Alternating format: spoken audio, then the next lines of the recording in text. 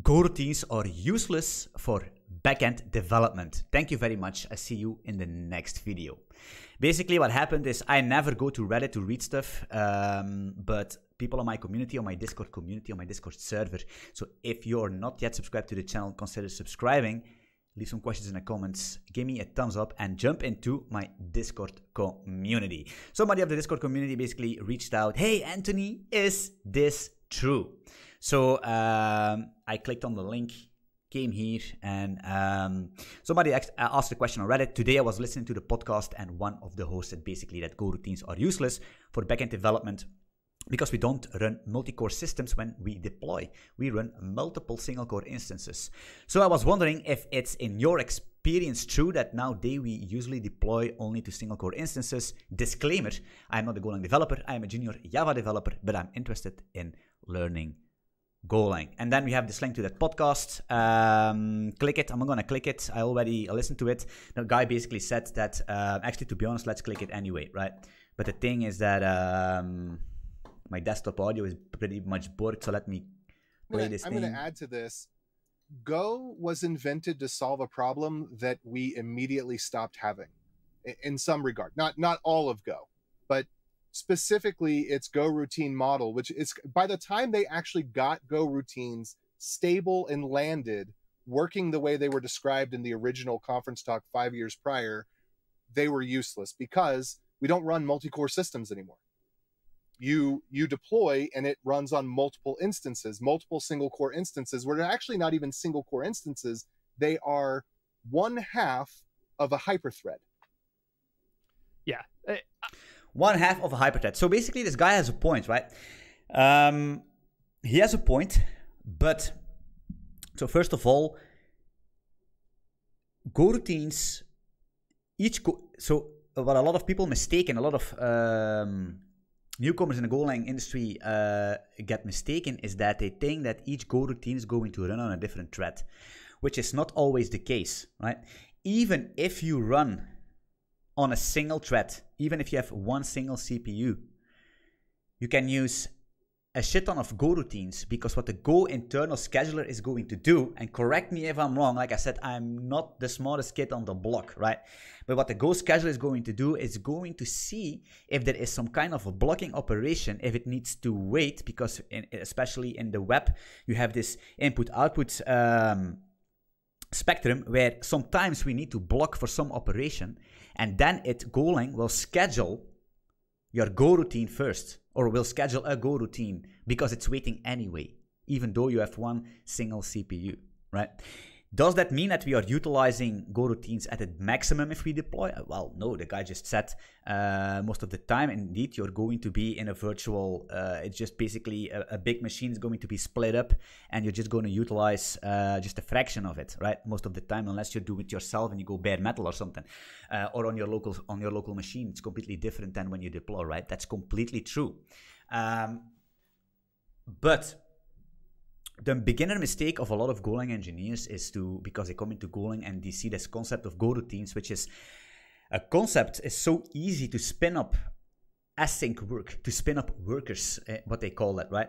And they just overuse it, right? Everything they see, okay, I need to do some operation, I'm going to spin up a Goroutine. And that's actually wrong, right? Because especially in web development or in backend development, if you're making servers, right? Backend infrastructure, I barely use Goroutines. We use them all the time because we run on these on servers and all that stuff, right? And even if you have a blockchain or something, you have this peer-to-peer communication. It's all Goroutine space. But if we run our business logic, a request comes in, and we're going to handle that request, most of the time we are never ever going to use a Goroutine, because most of the time it's going to actually be slower than just calling a normal function, right? And wait until it's processed. When is it a good time to use Goroutines? And I can basically come up with a very common practice is when you need to aggregate data. And I have this already, I think, a video about that on my channel. I also covered this in the full-time GoDev, which is my Golang course. Check that out, 50% off right now. It's basically when we are aggregating data for a user, for example, right? So you have your your application, your backend application, and a user is requesting its user profile, for example. And then what you need to do is you're gonna fetch the user profile, you're gonna fetch the user likes, you're gonna fetch some third-party API, for example, you're gonna fetch his Tinder likes, which is completely nothing.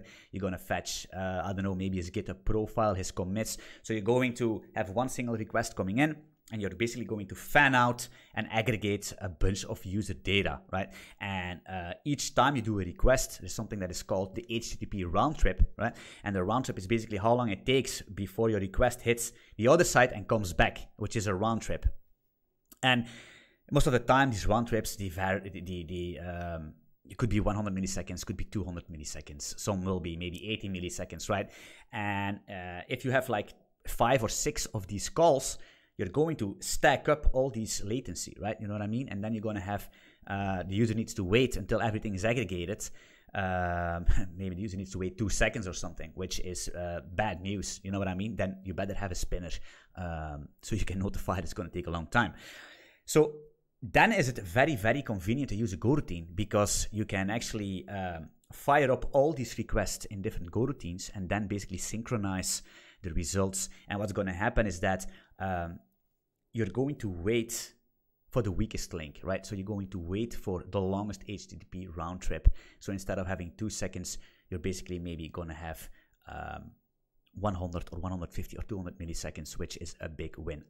That's, in my opinion, one of the most used use cases for using Goroutines in backend development. And if you run that on a multi-thread system, or you run that on a single thread system, I don't think it really matters in that case. But correct me if I'm wrong, but I think it doesn't matter, because I do this all the time. If I need to use Goroutines in that case to aggregate that data, right? Because using Goroutines, it's very easy to spin up. Like I said, in Golang, it's very easy to spin up a Goroutine. The only thing you need to do is just go, prefix go for your function, and that's it. But the problem is, if your Goroutine is returning data, you need to synchronize that, right? You need to synchronize that data, and that comes up.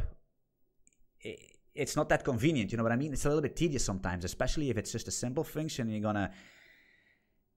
not gonna benefit any speed from that most of the time, and then you need to synchronize that stuff. That's just nasty, right? That's just a waste of time, right? That's my take on it. I'm gonna keep this video very, very short.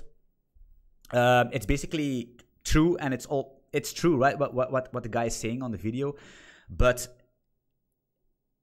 like I said, it's not optimized, right? It could be much more optimized.